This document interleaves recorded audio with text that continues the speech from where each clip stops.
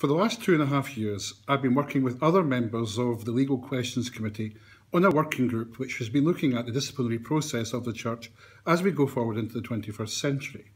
Now, at the moment, the Church has 4 discipline acts. The Disciplinary Ministry Act of 2001, the Discipline of Elders, Readers and Office Bearers Acts of 2010, the Bullying Act of 2007, and also the Discrimination Act of the same year.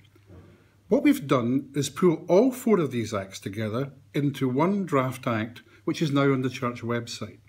And we're looking for views on that from members of the Church, but we're particularly looking for views from Presbytery Clerks, Session Clerks, other office bearers in the Church, members of the Judicial Proceedings Panel, and also particularly we'd like to hear from those members and office bearers in churches who have gone through a disciplinary process in the past.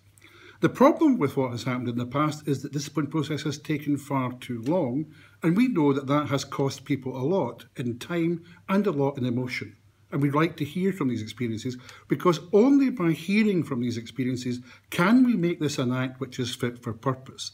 All of us in the working group have experience of working the current discipline process, but if we are going to make this a disciplinary process fit for the 21st century, we need to know what it's like on the ground in order that we can make it happen better and quicker.